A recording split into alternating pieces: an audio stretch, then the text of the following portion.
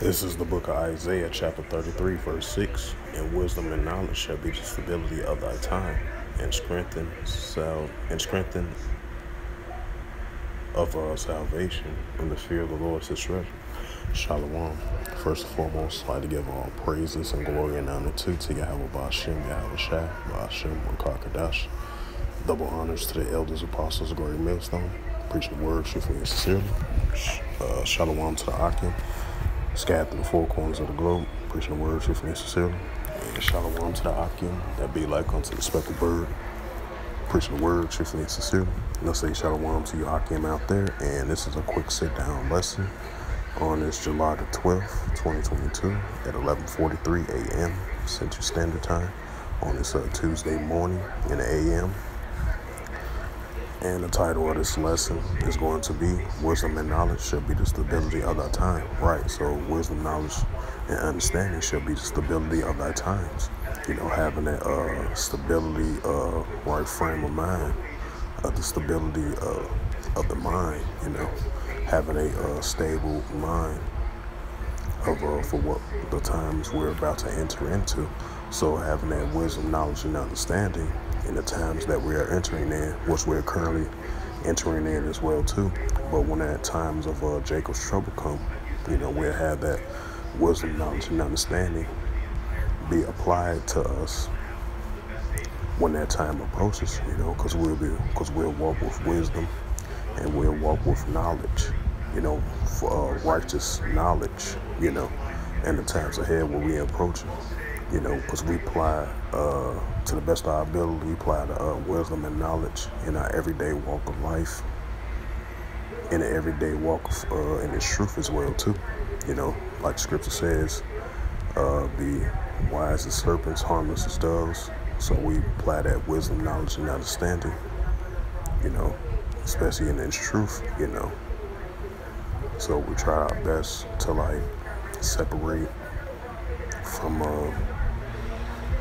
evil things that approach us, because we have this wisdom, knowledge, and understanding applied to us on our everyday walk of life and the everyday walk in this truth as well too. You know, continue to grow in this truth with the applying with the knowledge, wisdom, and understanding. You know, as the Heavenly Father set up the men of Great Millstone, starting with the elders, apostles, they've been in the truth for 30 plus years. As Yahweh Shai set up men like that to help us, you know, grow in the truth, you know, with meekness, humbleness, and sincerity. And I'm going to look up the definition of stability. You could have been here that you ain't want to. Shit, I don't need nobody's money. I'm like chilling. I got my own fucking money. Alright, boy. When I go to that bank, I'm on my buddy a bank account. But yeah, shit, what I'm gonna hold his money for? That's your man. Oh, okay. Yeah, it's for them. I can't hold that boy's money. Boy, the ass grown. He got his own bank card. This is a medical paper thing, Mom. Sure. He said you going downtown. I said, there you go, talk. No, I'm gonna stay. I'm probably might stay in today again. He said, yeah, cause it's gonna be hot out there. Yeah. No. Now I'm staying in today. Oh, you ain't dog shit. You ain't bad. Salakia. I was talking to my family members. The definition of stability. Right, and I'm gonna look it up. Stability. Right, stability, which is a noun. The state of being stable. There are fears of a political stability of the area. Similar words: firmness, solidarity, steadiness. Right. So being able, the state of being stable. Right. Because with that wisdom, knowledge, and understanding that we apply to our everyday walk of life and in its truth, because continue to grow truly and sincerely, meekness and humbleness, you know. And the fear of the Lord is our treasure. You know, that's why the beginning of wisdom is the fear of the Lord, which is come beginning of wisdom, you know. So that's why we constantly continue to grow in this truth and apply the wisdom, knowledge, and understanding in the times we're entering into, in the times that we're currently in as well too. so we can have that stable mind, you know, because we definitely want to have a stable mind in the times that we're entering into, you know, because wisdom, knowledge, and understanding is definitely important in the times that we are living into, you know. That's why I brought out the scripture, Isaiah 33 and 6, you know. He said in the car, I ain't taking this boo. You supposed to do it. Oh, yes. I ain't taking this boo. So yeah, wisdom, knowledge, and understanding shall be the stability of thy times, you know. Salakia, my OG was talking, so I had to close the door. So back to what I was saying, you know, I'm going to read it again for edification's sake. Isaiah 33 and 6, and wisdom and knowledge shall be the stability of thy times, and the strength for salvation, right? Because wisdom, knowledge shall be the stability of thy times, and the strength for salvation, right? Because the wisdom, knowledge, and understanding, because we're fighting for salvation, you know. Like the scripture says, work out your own salvation with fear and trembling. So that's what we're constantly, consistently doing. The work of the Lord. We're applying wisdom and knowledge and understanding. You know, as we bring the scriptures out, continue to learn the precepts, continue to grow in the truth, continue to learn these wisdom, knowledge, and understanding, you know, to the best of our ability, and continue to learn and continue to grow.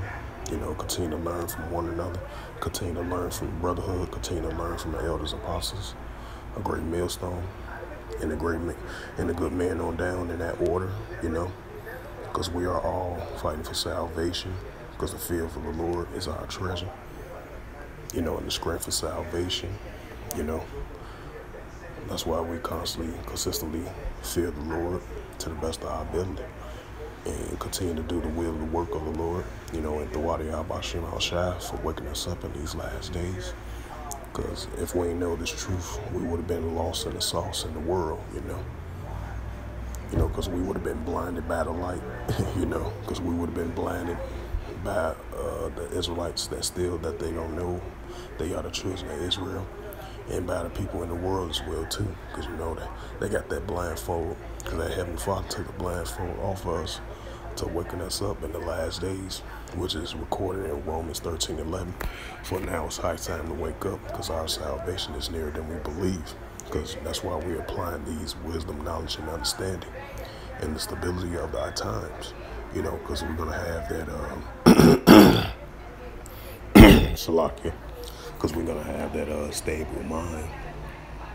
And this, as I brought out the definition, you know, it's the state of being stable, because we're going to be stable in that time, Lord willing.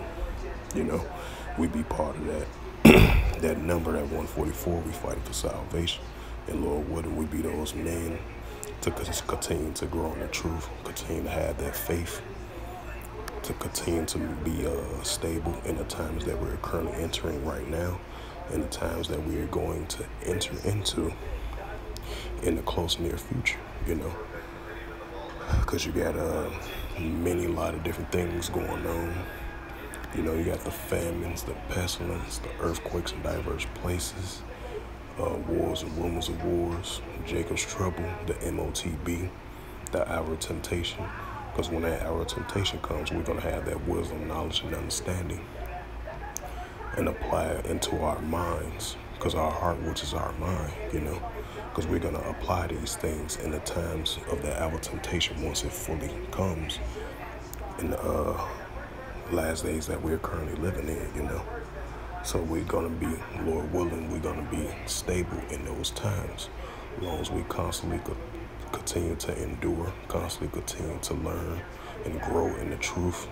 We're learning the scriptures to the best of our ability, you know, and applying these wisdom, knowledge, and understanding, because that's going to be a definitely most important thing in the times that we're entering into, you know. Because once we enter in those rough times, you know, we're going to have that wisdom, knowledge, and understanding being applied to us, you know. So with that, this was just a little quick sit-down lesson that I wanted to bring out through the spirit, power, grace, and mercy of Yahweh Yahushua. And first and foremost, I'd like to give all praises and glory and honor to Yahweh, Bahashem, Yahweh Shai, Bahashem, Rakar Kadash. Double honors to the elders, apostles of Great Millstone, preaching the word truthfully and sincerely. And shalom to the Akim, scattered through the four corners of the globe, preaching the word truthfully and sincerely. And shalom to the Akim, that be like unto the speckled bird, preaching the word truthfully and sincerely. And until next time, before I close out the sit-down lesson on this July the 12th, 2022 at 11:53 a.m. on this Thursday morning, not Thursday morning, on this Tuesday morning, Salakia. And like I mentioned before at the introduction of the sit-down lesson, in